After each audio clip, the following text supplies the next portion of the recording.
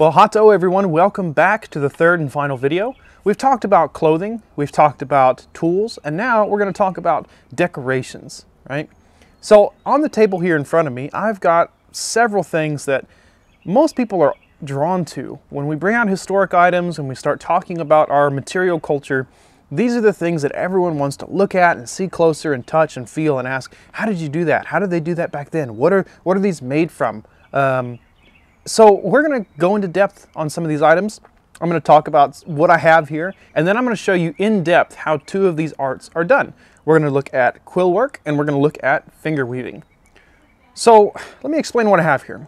I have 3 pairs of moccasins in different stages of their creation and their wear. I have some finger woven and heddle woven garters, the things that go about the knee that you saw in the first video. And then I have 2 quilled bags with deer hair decorations and tin cones. I have some silk ribbon, which you can see here on this breech clout. I have a painted hide bag with deer tail cones. I have a hair decoration that's meant to be worn on the scalp lock, a quilled pipe stem with deer hair, a deer hair roach for the hair, and also the actual tail itself that this hair is coming from. That is dyed red with cleaver root, which is a natural plant dye. Let's take a look real quick at the moccasins. These are one of the main things that everyone wants to see and touch and feel and take a look at. So these moccasins are brain tan deer hide, and they are decorated on the tops here with quill work, porcupine quill work. Now these are not beads, and they're not used like beads. These are porcupine quills, short little 2-inch quills that are soaked, dyed, and then used to sew onto the leather itself. And we're going to show you how we do that, but these are the types of designs that you're going to see created by porcupine quill work. And here we also have this pair of red, white, yellow, and blue finger woven garters. Now these garters are woven from 2-ply wool yarn, and they are decorated with glass beads.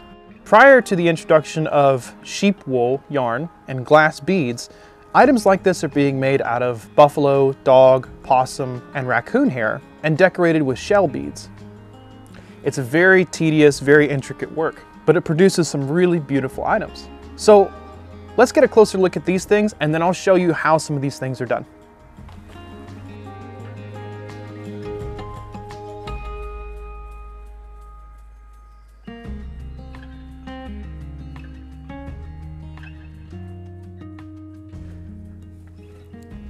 So the first thing about finger weaving is that you need to have the beads in place.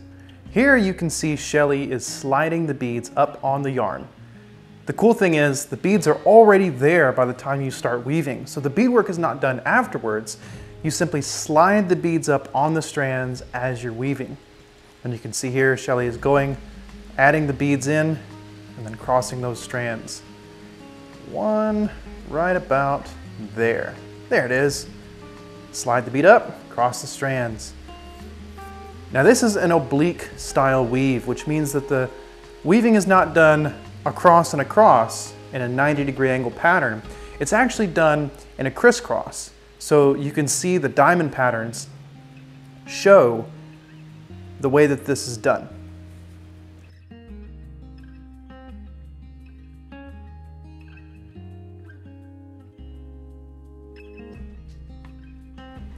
You can see here that she's crossing those strands over, under, and under until she gets to the very end, and then she'll turn and go back the other direction. This is an extremely intricate style of weaving, and she is a master at it. I've tried once, and let's just say neither of us wanted to try and teach myself again.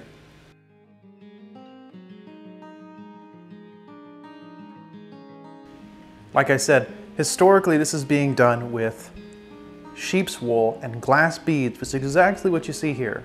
2-ply fingering weight wool yarn in period correct colors and period size white glass beads.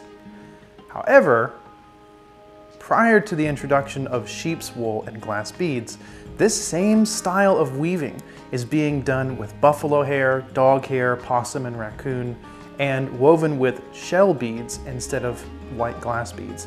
Still equally as beautiful, just not quite as vibrant.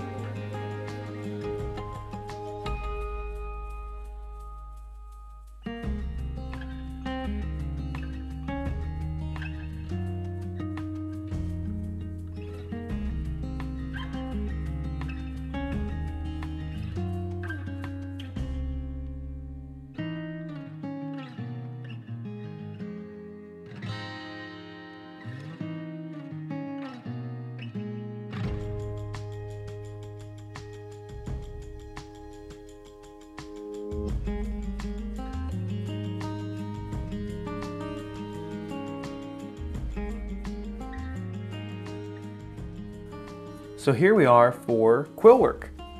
Now, I have a couple of things on the table here. These are some tools that are important to me when using when doing Quillwork, and some of the examples of some finished items that I'll show you the techniques on. The one that we're going to be looking at today is going to be this style of Quillwork that you saw on this pair of moccasins. The zigzag stitch, and you can see here exactly why it's called that. So you can see these individual rows of Quillwork. That's what actually makes up the entirety of this moccasin. It goes all the way down the toe, and now around the edges you can see what's known as lane stitch. It's a single quill. So how does this actually work? Well, I've got some quills here in water that are soaking. Now, the quills themselves, while these are softening, I'll show you. This is a box of plain white undyed quills. Now, porcupine quills are not very long. You can see this is a fairly decently sized quill right here, and it's not that long. It's solid white with a black tip, and this is where the sharp part is. This is the part that goes into the porcupine's skin down here. And this is what we use to create the Quillwork items. The quills have to be washed and then sorted and then dyed. And you can dye them any number of colors. Red and orange is probably one of the most common colors historically. Now, this orange is dyed with madder root or blood root, and this red here and this red here are dyed with cleaver root. And cleaver root is another natural red dye. It's a plant dye, but it produces an extremely vibrant scarlet color as opposed to the orange color that we see in the blood root and madder root dyes. Both are historically accurate, and this can even be over-dyed to a dark red. So while we also have the zigzag Quillwork that I'm going to be showing you here, another form of Quillwork that I pulled out that is not necessarily a needle and thread type Quillwork that I still thought was fun to mention was something like this quilled pipe stem. So this is my personal pipe, and this stem is quilled with porcupine quills, and it gives it a nice pop of color. But how in the world are these quills attached? You can see here, as I move this pipe down, you can see the seam on the bottom where the quills are sort of wrapped around the pipe stem and then tied in place as I'm going one quill at a time, tying those quills on. And that's how we get this nice, even banding of color that goes around. Here is a pipe stem that I'm currently working on.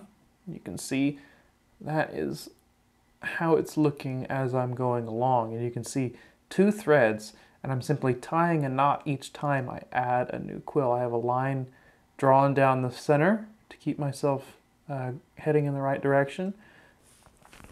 Okay. So let's move some of this stuff out of the way, get organized, and I'll show you what I'm going to be doing. This is just going to be an example, so that way you can get an idea of what the process is like. So I like to use a very, very, very fine-tipped pen. It helps me to keep my lines straight. And we're going to be doing a little bit of quill work on this deer hair roach. This is a hair decoration. It is meant to be worn on the scalp lock with a pin that goes through a small braid. So I need to create a line of quill work that goes all the way around from about here, all the way around.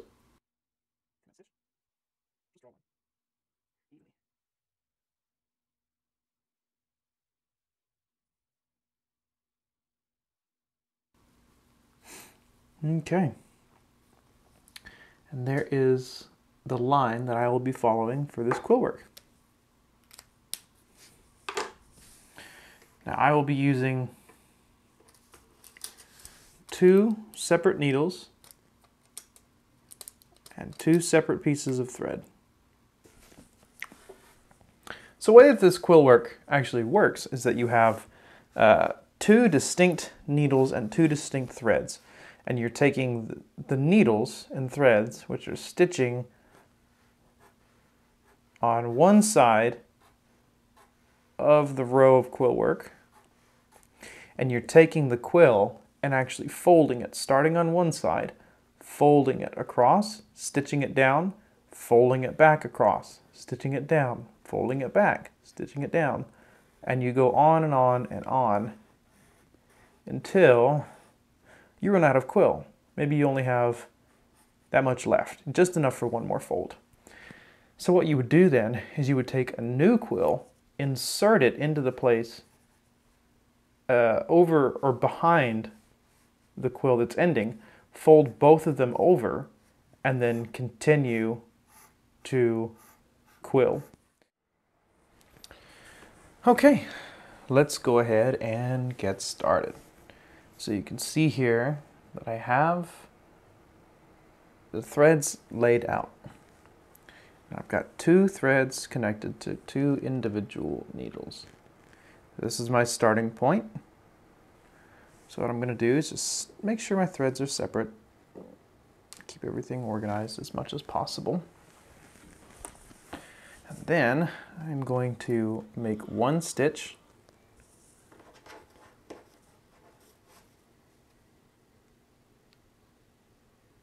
Apologize if this is blurry. Let's get that in there. I'm going to make 1 stitch.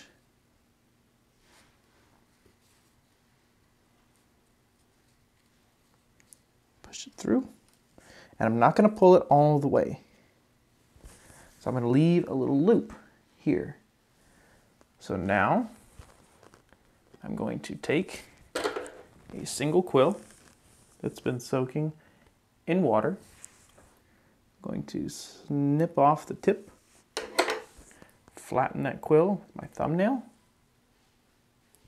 So now you can see the quill goes from being round to very flat, right? Some of the pith might come out of it as well. And that is what is going to allow us to stitch that quill down to the roach. So let's see. I'm going to take that, pop it in there. Now I'm going to pull that cord tight and fold the quill over. Take the other needle, and using my thumb as a guide, I'm going to stitch on my line just there.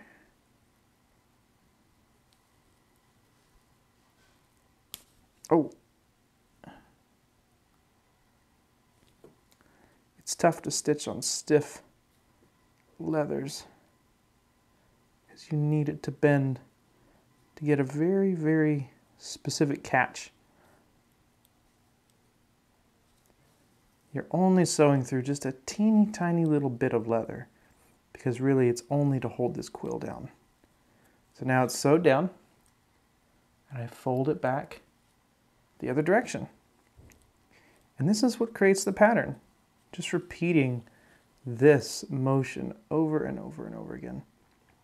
I get a quill, I fold it, and I stitch it in place with my needle.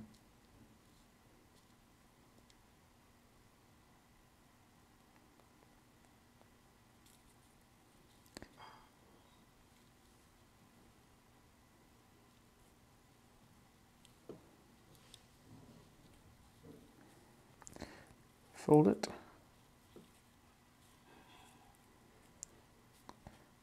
Pull that thread tight.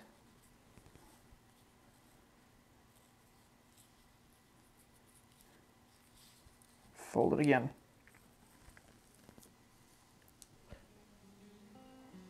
So now I'm starting to get a little bit of a pattern, and I repeat that all the way along the edge of this roach.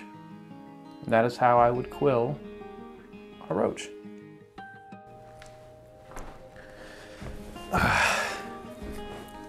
All right, well, we have covered clothing, we have covered tools, and we have covered decorative arts. My hope for this is that you will walk away with an appreciation and an understanding of these material items as connections to the people who made them. That's how I like to look at these things, and that's what I try to teach about. Someone who's not familiar with Shawnee history or culture, or has never met a Shawnee person, probably still knows what a tomahawk is, or knows what a bow is, or knows what a moccasin is. So through these material items, I have the opportunity to connect with people who I might not have anything in common with other than the fact that we're human. So thank you for taking the time to watch these videos. Thank you to the Iredell Museums who made this possible, and I very much hope that I can see you again in the future. Nyawe, hine kuchi.